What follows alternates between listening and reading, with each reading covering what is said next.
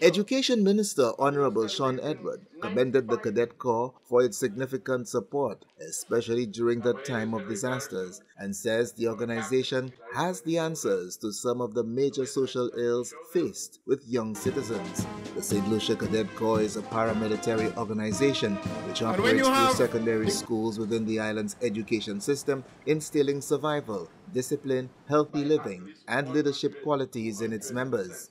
Minister Edward says while the home plays a very important role in the development of a child, the classroom, and certainly young people's involvement in extracurricular activities, such as those provided by youth organizations like the Cadet Corps, play an equally important role in overall development of young people that helps keep them on the straight and narrow.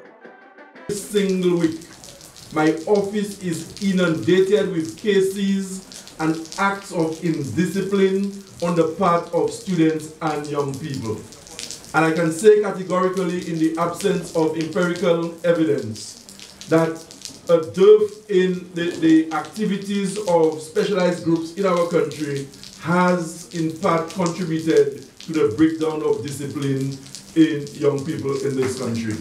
Line of speeches. The minister disclosed that ministry officials will soon meet with the High Command of the Saint Lucia Cadet Corps to chart the way forward for the continued development and strengthening of the organization's role to effectively function and provide the positive impact it has been providing over the years within the school structure of the education sector. Your work is undervalued, and I make no apologies for that.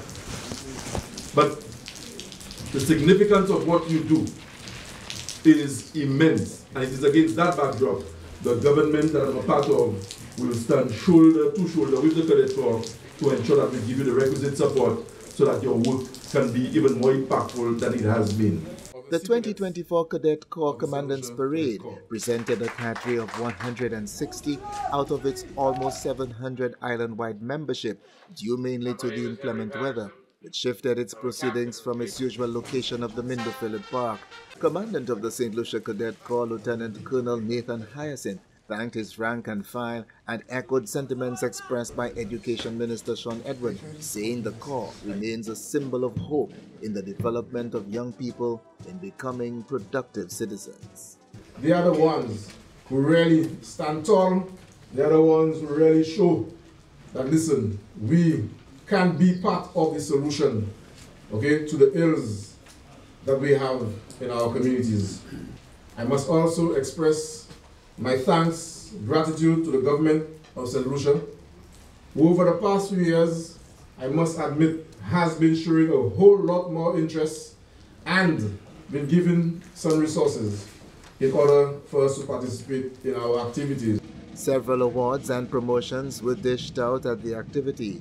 The Corps will celebrate its 95th anniversary in July of this year with a gala event, and has called on the support of the wider Saint Lucian community in helping raise funds for the organization. The cadets paraded before Acting Governor General His Excellency Errol Charles, government officials, and well-wishers.